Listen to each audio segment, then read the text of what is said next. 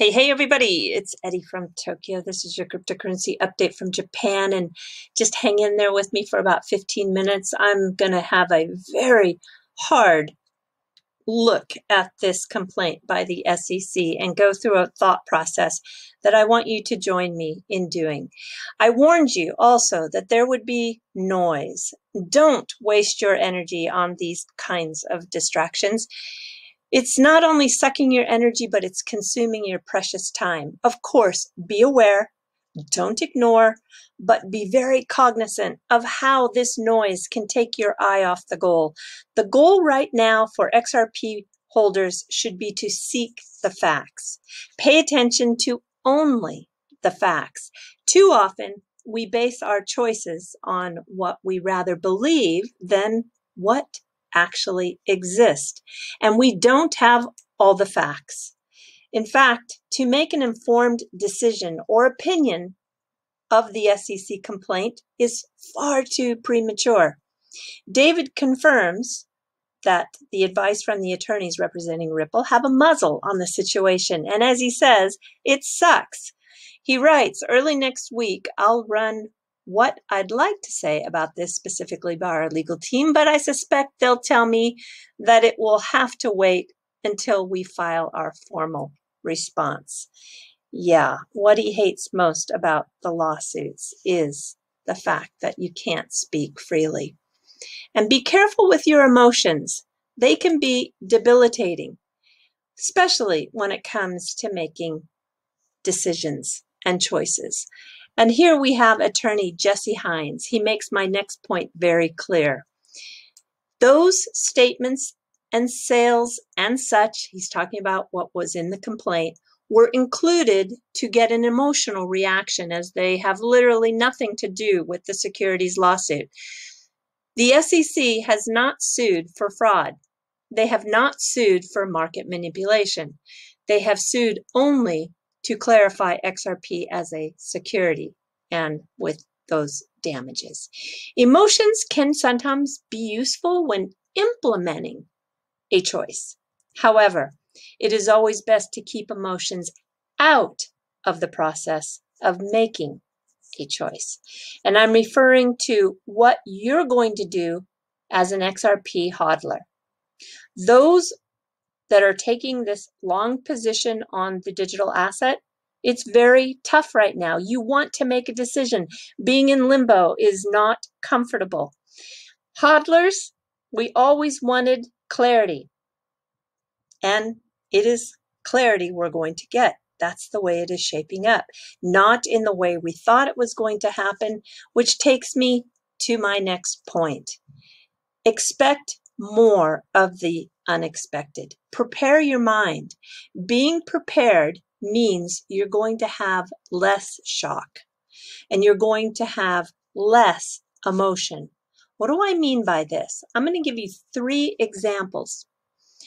Having some rinky-dink talking head trying to look bold by saying XRP won't be in the top 10 by the end of 2021, yeah, you need to expect more of these kinds of tweets because the world is full of narcissists who live to be in the spotlight. And as Rand says, no doubt that either way, this tweet will haunt me. Come on, that's what he wants. He wants to continue to be in the limelight with this tweet. Social scientists research. They have shown us over and over again that these personalities believe they are constructing and managing their image to do so, and they do it with obsession. They have what has been defined as superiority complex. Lin Q of Singapore's Nanyang Technical University did the research and said that if you really want to look into someone's heart, your best bet is to look at their Twitter feed. Using a software program called Linguistics Inquiry and Word Count, they can spot these kinds of behavior, and it's just quite clear that they do exist. Number 2, expect many people to give up on XRP. People you'd never expected to do so. This space is not for everyone. I know People want to believe that they are cut out for the rough times, but I'm sorry to tell you, it's not true. I saw the fallout in 2018, and it's okay. Just expect it. I'm not only talking about people on social media. I'm even going to go as far as talking about key Ripple employees. Expect it. Yeah, I even have to hand it to Tone Vase. When Bitcoin hit its 3,000 and some price, it didn't shake him out. I have to say, I'm impressed. Number 3, expect some very big power plays. What we're talking about here is who is going to control the flow of global money. Expect the likes of the most powerful to maneuver geopolitically and with a lot of betrayal. Expect it, and expect a lot of casualties. I want to replay you this clip from Jay Clayton, and it is very apparent that he had backers. I know he's out now, but those backers are still very active. They are in play, and expect they will still have a silent say in this administration going forward. I want you to listen carefully to just 56 seconds. Here we go. Comply with the securities laws, but, push the technology forward. And the area that is of particular interest to me and many of those regulators that Gary mentioned is the payment system. We all recognize that our payment system is inefficient. Domestically, it's inefficient. Internationally, it's extremely inefficient. So if we don't work and use technology to address those inefficiencies, the market is going to do it for us.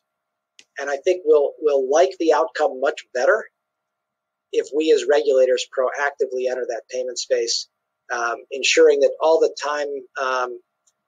time proven safeguards around AML, bank secrecy, anti-terrorism, and the like are there. So I see significant promise going forward, Glenn. So what's particular interest to him and the many regulators is payments, that payments system. And yeah, we all know it's inefficient. And if the SEC doesn't do something, as he says, the market, which is the private sector, which is Ripple, is going to do that for them. Do you think he is on board with that? He says that we'll like the outcome much better if we regulators proactively enter that payment space. He's doing it under the disguise of ensuring KYC and AML safeguards. And did you catch the other reason? He's citing the bank secrecy. This is the Bank Secrecy Act, or the BSA, that was passed in 1970. It requires all banks to cooperatively work with the government to report suspicious behavior, money laundering, tax evasion, etc.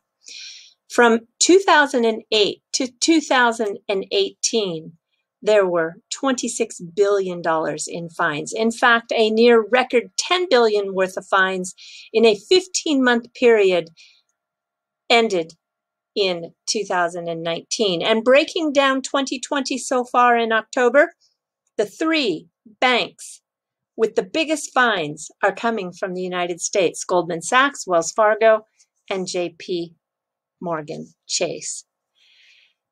In September 2020, Ripple posted a job, this ad, looking for a BSA research analyst to monitor activity on the XRP Ledger. So, to monitor, to analyze, to investigate. We know that Ripple was engaging with the SEC at this time they posted this job post. In hindsight, obviously, it was trying to appease Clayton, because with that public statement, and his desire to have a hand in the payments activity, it's quite clear. And remember, Ripple doesn't own the XRP Ledger. And the users of the ledger are not customers of Ripple always. Is this a problem? Well, in this case, maybe you have to decide. Matty Greenspan, he tweets that the SEC didn't kill XRP, that tribalism did. No, Matty, your tribal comment shows how deep in the well you really are. Again, everyone, I repeat, beware, aware of the noise, especially from those seeking attention on Twitter. And back to Jesse Hines, the New Jersey attorney, who is following these developments. Here's his real opinion. Stop focusing on the SEC, focus on Congress. We need well thought out legislation setting the stage for federal agencies, not the other way around. If we continue to allow federal agencies to each promulgate rules, which means to enact, to promote, to put into force, the result is a piecemeal enforcement. So there is a petition that's floating around out there. It's trying to get 100,000 signatures by the end of January 28th. And it is just going to then get some sort of official response or acknowledgement of the petition. It needs another 96,070 signatures as of just a couple of hours ago. And I want to point out that Jesse thinks, yeah, it's a wonderful idea, but this is misguided. This is not something that's going to effectuate change, according to his tweet. Even the U.S. had the highest turnout in over a century in the last presidential election, but still 33% of the eligible voters didn't vote. So I don't know exactly what Jesse's thoughts are on why it's misguided, but I think that this tactic is not strong enough. And I want to just point out that XRP Darren just used this quote in his recent video, and it's so true. Strategy without tactics is the slowest route to victory. Tactics without strategy is the noise before defeat.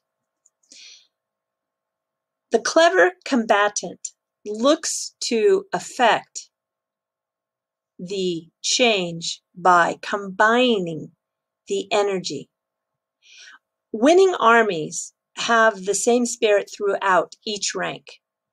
So the tactic that is going to be used to effectuate change could come from the XRP community because there is a lot of combined synergy. The power of a message also, using social media across many platforms, reaches much deeper than a letter or an email, in my opinion.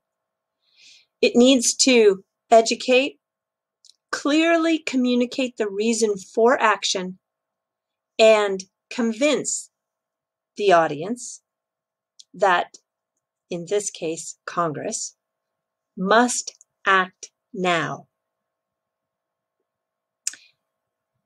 People are lazy. So if it's possible to use video, I think that is very effective. It should also fit inside as many platforms as possible. And I'm talking even TikTok and Instagram. So keeping the message at 60 seconds or less is probably the most effective way to do it when you talk about sharing across multiple platforms. According to the Pew Research, Congress is soaring to new heights on social media. Engagements on Facebook and Twitter, the metrics are impressive, dramatically increasing. The Democrats are most active on Twitter, and there is about the same amount of engagement on Facebook as of May 2020. So patience, yeah, is a virtue. And don't get that mixed up with procrastination. That is giving away your power. I want to use social media and the power that it has to push for change.